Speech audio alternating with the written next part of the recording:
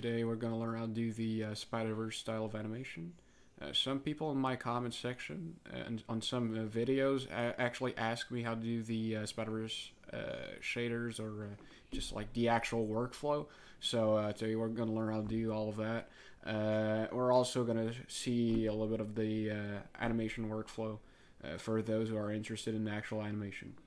So the first thing you want to do is grab the Miles Morales rig from Agora Community. You also want to download the actual MGear plugin. Get the one up to date because the one in the file doesn't actually work. So just download that and get it set up. Just drag the file into mine. It's supposed to work. Then the second thing I did was actually making the model from the rig into the Spider-Man or the Japanese Spider-Man kind of aesthetic. So what I did was basically just I grabbed some images from the internet so as a reference. So I mainly used that one to do my textures. So you can see it's basically all done by hand on Substance Painter. I did do some of the more like complicated like textures like the spider and the eyes on Photoshop and just put it afterwards in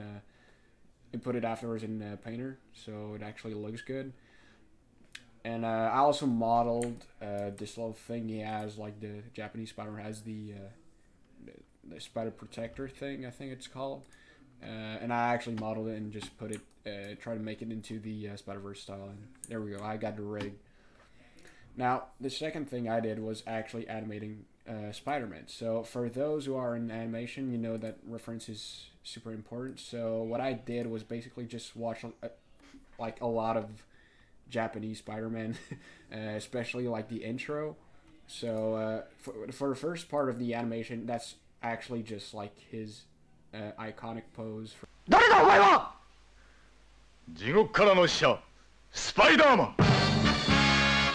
Like that kind of thing.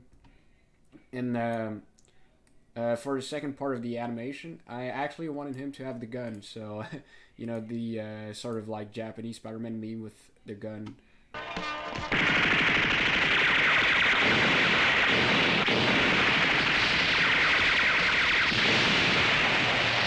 I actually wanted to do a little homage to that. So what I did was I actually grabbed a gun on Sketchfab. I don't remember exactly the one. Just grab one, just some machine gun like he has in the show, and I just put it into the scene, and I actually made him grab it. So for those kind of poses, again, it's just like iconic Spider-Man posing, just a lot of dynamic poses, having a good silhouette. That's generally like the trick. When you want to do also, like, unlike the real Spider-Man, like he doesn't do like the hand flip, doesn't do that. If you're watching the show, he has like a straight hand and just do the Spider Spring like that, like he has this. So I actually made him do that, and what I use for the webs, it's actually a rig. You can find it on. You can find it if you just like type web rig. You can actually find it on the internet. It's the first thing that pops up. Like it's this, and I just go into this website and you're gonna find it eventually if you just search animation rigs. Just yeah, just scroll and eventually you'll find it. It's the Spider-Man rig's pretty hard to miss. So once you've actually, I think there's like a better link, yeah, like there, and just, you know, there you go, and just grab this one. So once you've got the actual web rig, you can just animate it. There's a lot of controls actually on this rig. It's pretty good. You can like use this to shoot the web. You can adjust the web thickness. There's a lot of parameters I use to do the actual webbing. And then another idea I had for the animation was actually giving him like the sort of like anime sort of camera. So like quick pans, a little bit like they did, even like in the Spider-Verse movie. There's a lot of like quick pans, so sort of like a stylistic panning. I also wanted like to try the sort of like weird motion blur, like sort of painterly motion blur they did for the movie. So yeah, I'm setting that up directly in the actual animation scene. So later on, I can actually try to do the actual fake motion blur they did for the movie. So once I'm done with the animation, one of the main things that Spider-Verse does is actually animating on twos. So what you want to do, if you're in Maya, there's actually a cool feature. You can just do this, bake the simulation, so it's going to bake all of your animation. And depending on what you want, you can even do it on threes on certain moments. So as you can see, I even baked the animation on threes at certain moments, especially for like the slow motion part. But if you only want it on twos, you can only do that and just do bake. It's gonna bake your whole animation. And then if you want like only certain parts on twos, well, you grab those and you just put it on steps. For the rest, if you want to keep it on ones, you can just leave it be. But if you ever make a mistake, just click this tangent here and it's gonna work. It's gonna fix it. It's gonna put it back on ones.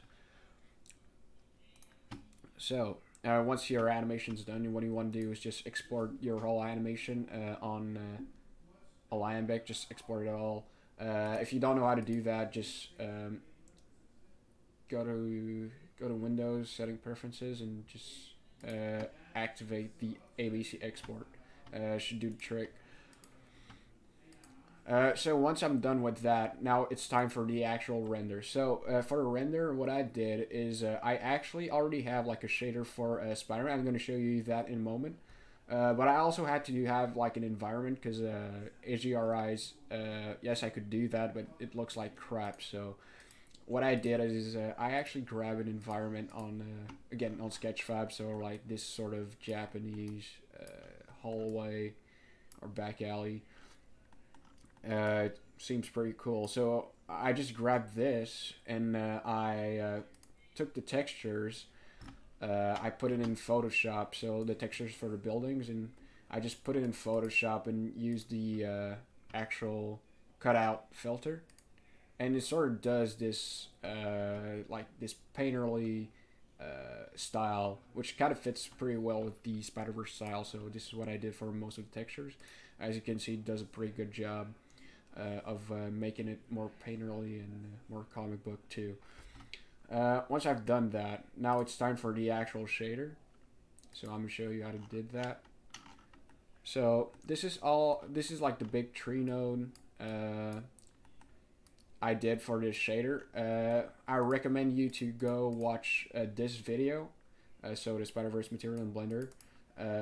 It's a pretty good tutorial, but I did some adjustments to make it work in mine because there was some bugs. But if you have no problem, just follow this one or just watch mine. So for mine, what I did is basically what it is just basically you take the texture coordinates and you just map the gradient texture, which is a spherical texture. So like all the comic book dots, it's basically this mapped onto this. See if I change that, it's gonna change the sort of style it does. So what you want to grab is the actual spherical gradient texture and just map it with those kind of nodes. If you change the actual value, you can see it's gonna map it differently. So you have like bigger dots, but for my animation, I prefer to have smaller dots like they did in the movie. You can also change the actual how it affects the actual model. I like it, keep it at like 100, so we can actually see the dots. You can also put at 0.5 if you really wanted like a subtle gradient. So now that I've done the actual shader, now it's time for the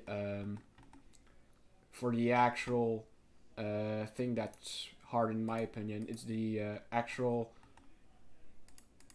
it's the actual like volumetric comic book effect. So like this specific thing, all over Spider-Verse.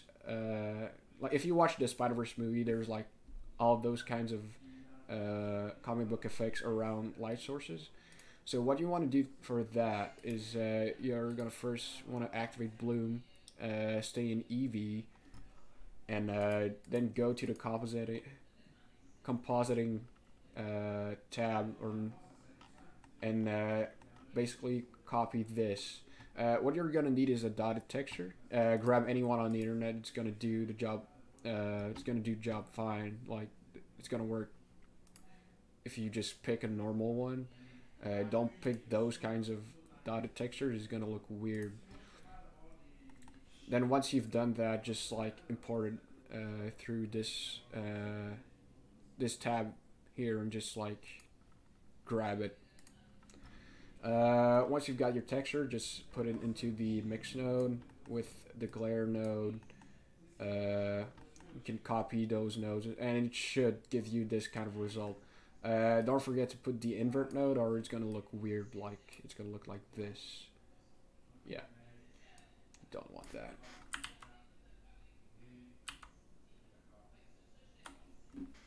So once I've done my render, what I'm gonna do is just basically go into After Effects to do some changes. So let's see. If I just open this.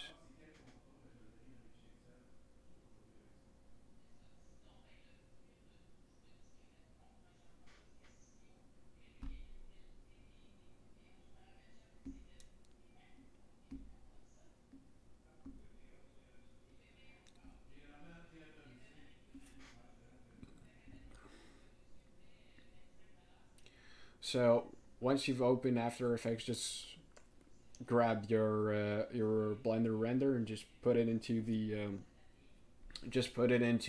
actual After Effects tab. Just grab your footage. You may have to actually put at 24 frames per second, but once you've done that, just drag it there. Give you should give you a new composition. And then once I've done that, what I basically did was just add this little like this gun flare right there. This like comic book gun flare. It's just an image I grabbed on the internet again, and I just composited the flare onto the gun. And I also did some like color changes for the actual impact of the gun. So it actually gives you like an actual impact when he does it. Poof. Yeah. The other thing I'm gonna do in After Effects is give the chromatic aberration. So there's like a way to actually do the like the chromatic depth of field that you can see in the Spider-Verse movies, but for some reason mine just doesn't work. Maybe it's because of the ABC file I did with Maya, but personally it just doesn't work for me. You can try it, but personally I prefer to do it on After Effects. It looks pretty good too. So yeah, basically what you want to do is just put an optics compensation with 3D glasses, balance color red and blue, and you can change the intensity of the actual chromatic aberration with this. I prefer to set it at 15. Does the job pretty good, so not gonna change it. Once I've exported this render, what I'm gonna do is just basically go into Adobe Animate. So once I've imported it, what I'm gonna do is just basically create another layer. I'm gonna grab the whole footage and just put one for each frame. And what you want to do with Adobe Animate is actually giving it like a secondary animation, or not necessarily secondary animation, but like action lines like they do in comic books. So as you can see, like he sort of like moves his arm out.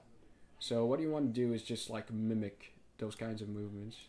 So what I did is just basically I took the actual color of his arm and just draw a big red line like that. So now when he actually opens his arm, there's sort of a cool action line that kind of looks like a little bit like a motion blur trail too. So you can also do that, so it moves in 2 frames. And go do the same thing to the second arm.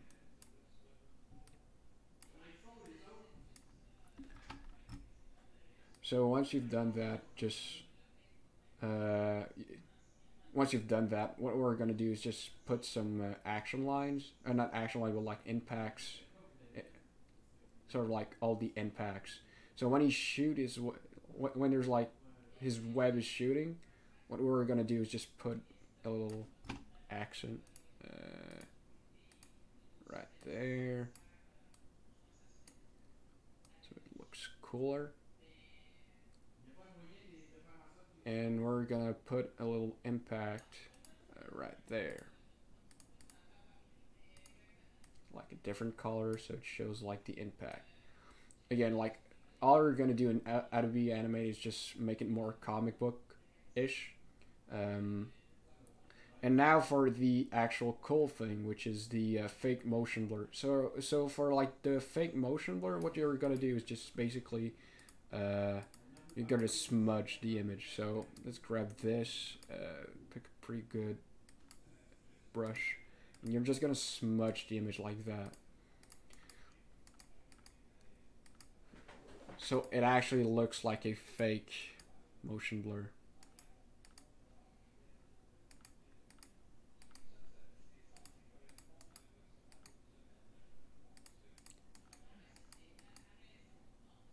For this to work, you really want to just smudge the whole image so there's like barely any detail.